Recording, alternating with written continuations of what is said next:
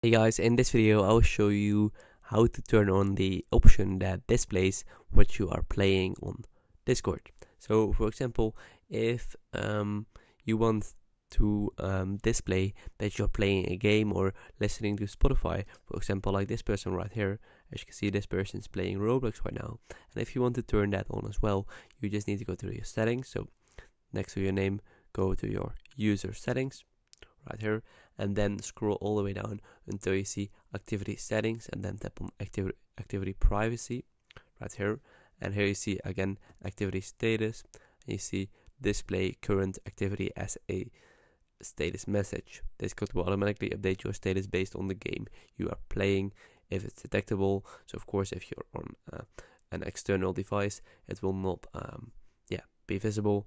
An activity you're doing that supports rich presence, or if you're attending a public stage. So if you turn this setting on, Discord will automatically detect whether you're listening to Spotify or playing Roblox or anything else. So it's very easy, as you can see. If it doesn't work, just try turning it off and on a few times, and it should work right then. So I hope this video is helpful. If so, please subscribe to the channel, and I see you guys in the next video. Bye bye.